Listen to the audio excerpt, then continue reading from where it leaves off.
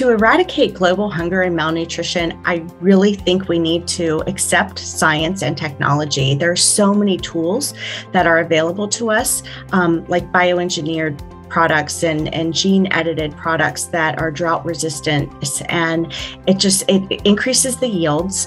It makes sense for the environment. It makes sense for the food that we're producing and the people who are consuming it. So I think science and technology really is a huge piece of the puzzle to solve malnutrition and hunger. I think there's also this need to know where our food is from. So I think there's a transparency element with that. I think we should be honest and open about where food is from, educate folks, wherever they are, and make sure that they have all their questions answered. But we can't do it without advances in science and technology, and many of them are available.